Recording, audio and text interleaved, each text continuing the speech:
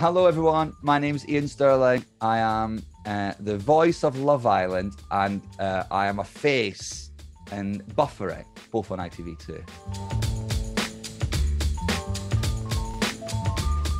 The series I comfort watch is probably Schitt's Creek.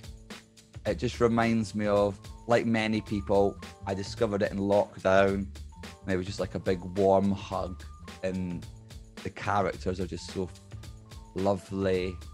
The storylines are like really fun, and you just buy into the people's journey, and it was just like really feel good, really funny. It felt like you'd discovered this little secret that no one else knew about, and then it won 40 Emmys, and you realized, oh yeah, loads of people know about this. But there was a sweet spot up until the Emmy moment where you just thought you discovered this wonderful, bizarre, brilliantly acted and written Canadian thing that was just for you, and it was like just what I needed in lockdown. So yeah, Schitt's Creek.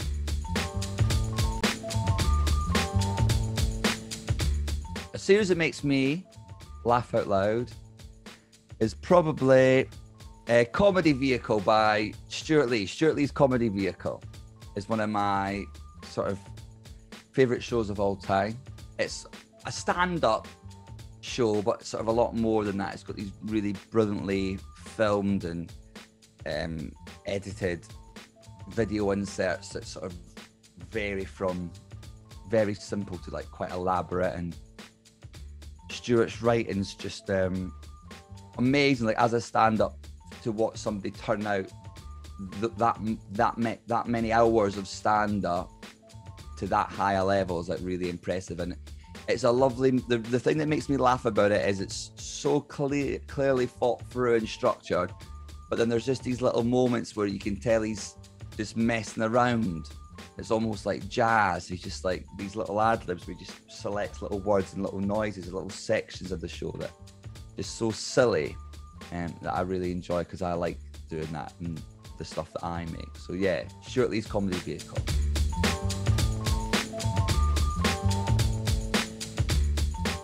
For Shamelessly Binged, I was gonna, you could go a bit highbrow, but still be like, oh, what a shame. But I'm gonna be truthful, and mine's is The Housewives of Jersey on ITVB.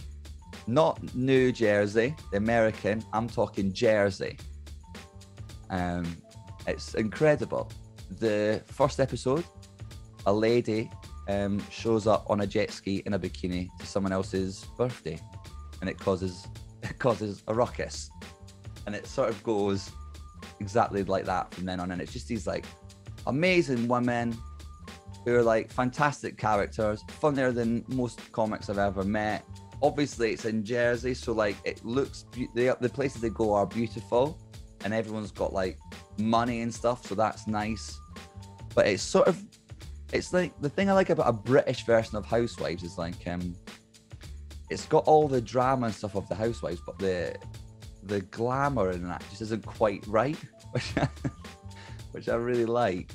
They sort of go to a bar, but it feels like you could see like an old man in the corner drinking like a pint of bitter or something. Like it's not quite that sort of airbrushed world of the Americans. And also, because it is British, it's shorter episodes and there's not as many, so it's not like when you start a reality TV series and you've got like 40 or 50 to watch. This is like 6 or 7. So yeah, Housewives of Jersey on ITVB.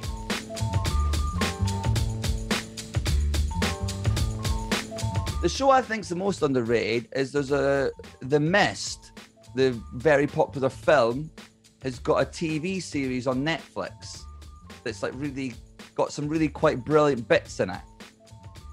So that, I don't know if it's underrated or as much as people haven't really seen it.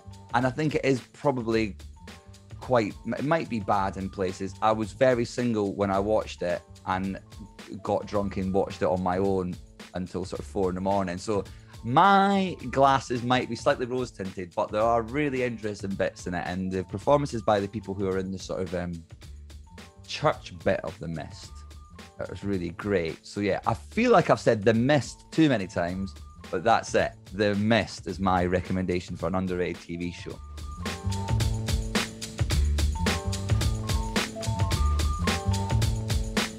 The series that made me cry most recently was probably, it's not really a series, Gavin and Stacey's Christmas special, if I'm being honest.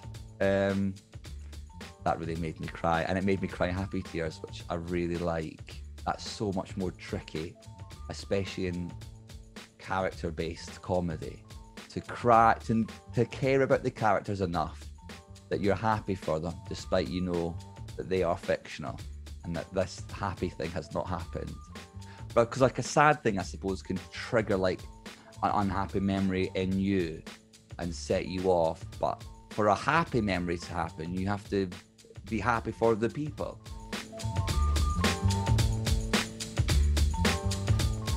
You know what I'm going to recommend? Genuinely, I don't know if you can get it anywhere. Weir's Way.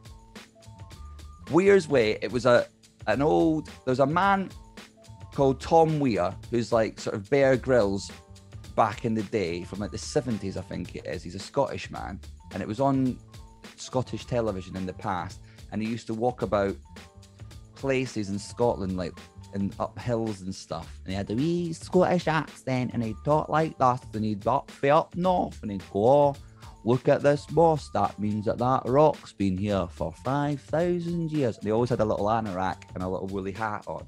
And there's a song about him that says Tom Weir and his wee woolly hat. And it's just really wholesome, lovely television. And me and my friend Greg, who started sketch comedy together years ago, like love him. But he's like a really lovely man. And it's like really interesting stuff about Scottish history. And it's just really relaxing and wholesome and lovely.